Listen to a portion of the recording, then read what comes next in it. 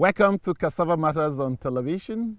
This is a show that we want to teach our viewers how to cultivate cassava, how to grow cassava profitably and be able to get increased productivity, increased yield of cassava. And then to be able to maximize the benefits of being a cassava farmer. If you want to grow cassava for export, you should have enough to be able to export. And if your aim is just to grow and to feed your family, then you should have enough of cassava that will take care of your family, but also be able to sell and make a living from it. And if your goal is just to go into processing, then you should have enough raw materials that can sustain your industry. My name is Godwin Atser. I'm the Digital Extension and Advisory Services Expert at the International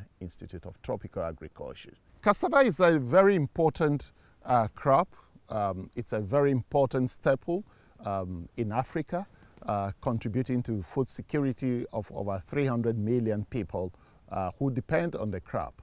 But the interesting thing about cassava is that it can be processed into several food commodities like gari, fufu, lafun. There are also several uses of cassava in the industry in terms of processing into starch, for instance, processing of cassava into ethanol, and so on and so forth. Let us listen to what Dr. Vanlauwe from the International Institute of Tropical Agriculture has to say about the uses and importance of cassava. Nigeria has become the biggest producer of cassava in the world. But more importantly, cassava is also becoming a raw material for the processing sector. So it's still a huge food security crop, but also at the same time providing cash for people. Despite the importance of cassava, there are still constraints to cassava production, cassava productivity in Africa. And these constraints include weed management, for instance, but also when you look at the seed system, most of the seeds that are used in cassava cultivation come from the local varieties, and even the agronomy of the crop itself. There's little knowledge about the agronomy of the cassava crop. And this poses great constraints to cassava production. Let us listen to what Dr. Alfred Dixon, a director with the International Institute of Tropical Agriculture, based here in Ibadan, has to say about the constraints of cassava. Cassava is important in Africa since its introduction from Latin America, because over 300 to 500 million people in Africa depend on this crop for their food security. Cassava is grown in several countries in sub-Saharan Africa. But initially, it was taken as an orphan poor man's crop, but because of its diverse utilization, it has become such an important crop not only for food security, but for income generation, making it a very important livelihood crop. I have always said that just providing high-yielding varieties is not the only thing. It has to go with the good agronomic practices like correct time of planting, correct plant population, and most importantly, weed control. Weed control is a serious constraint in cassava production, and in fact, that's why the smallholder farmers cannot increase their farm size. As they start weeding, continue weeding, the earlier part weeded becomes weeded, and they can spend the whole year weeding, particularly in the humid forest zone. So having a project like the one we already have, the cassava weed management project, has provided a very great means of controlling weeds in cassava farmers' fields. And with the compelling extension message that we developed from that project, it's helping to revolutionize cassava in terms of providing higher yields that farmer can generate surplus and sell to industries. And also, because of the improved cassava weed management that we've come up with using agronomic factors, using herbicides, farmers can easily double their yields from the current average of 10 tons per hectare to more than 20 tons per hectare. And in some cases, with the type of improved varieties we have, farmers can even get 35 to 40 tons per hectare, depending on the soil fertility status and the environment of their farms. Let us listen to what Professor Friday Ekeleme, the principal investigator of weeds at the International Institute of Tropical Agriculture here in Ibadan, what he has to say about weeds in cassava. Weeds are a major problem in cassava for the single fact that cassava is a slow starter. When you plant your cassava, it takes a few weeks to really take off properly. The first 3 to 6 weeks is very critical. In actual fact, the first 3 to 4 weeks, you must reduce the weed pressure on cassava, otherwise it's going to impact on your yield. The reason why cassava suffers so much from weeds is that most of the weeds crowd on the cassava, so competition is very high. I will give you a typical example. A weed like Ageratum cornizoides can be managed quite easily, but the population of Ageratum in any given field is so high that any crop within their vicinity is choked. I'll give you another example. There's this common weed around that is called Titonia diversifolia.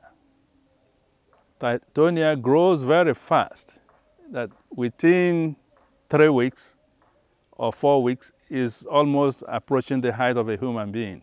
So if you have that in a cassava field, if you don't control it, the cassava is definitely going to suffer. So in effect, we need to remove weeds from cassava as early as possible, because the competition at the early growth stages is very, very severe. In the midst of all these challenges that we have talked about, there are solutions, and that is the good news.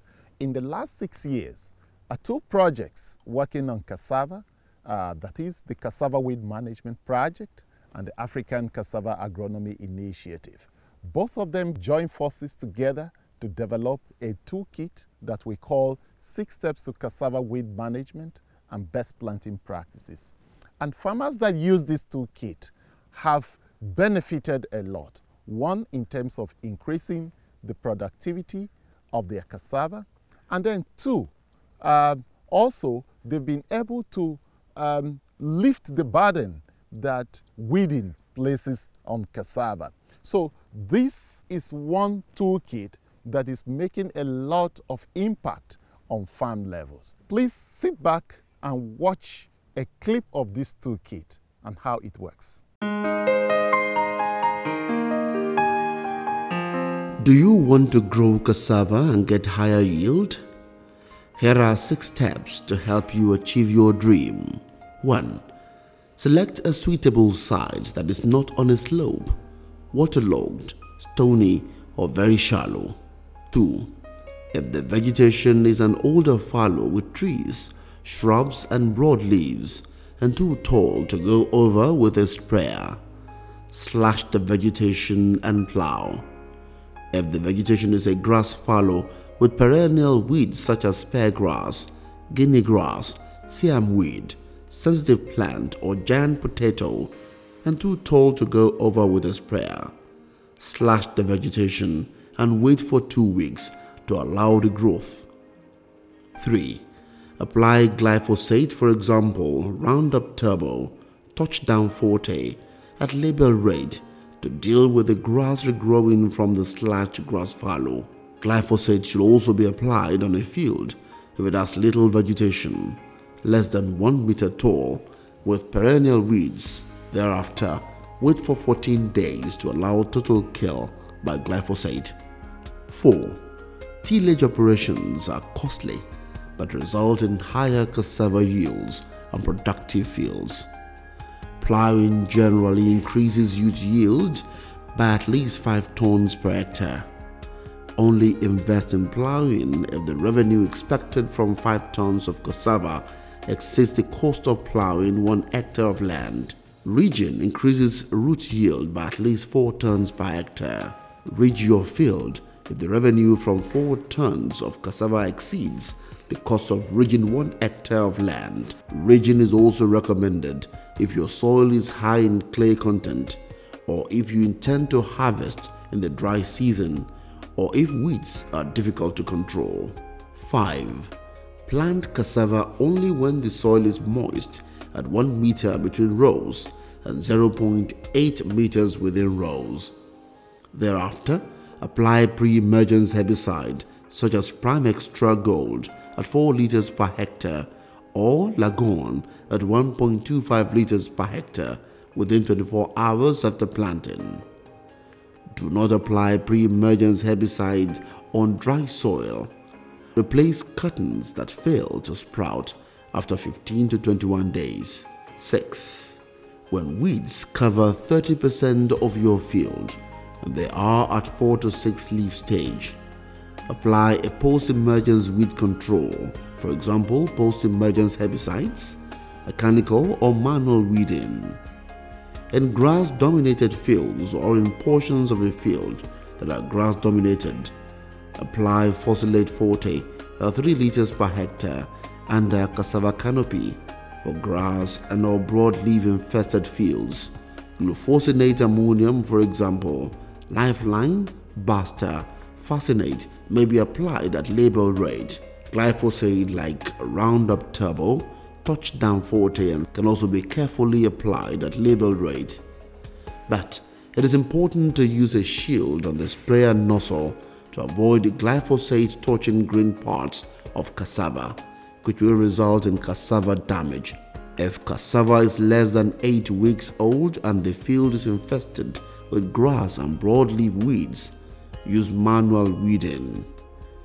Do not apply the same herbicides year in year out because this may promote the development of resistant weeds. In the next couple of weeks, we'll be taking you through the 6 steps to cassava weed management, all the recommendations step by step, and we'll be glad if you hook up every Thursday to watch this program. Thank you.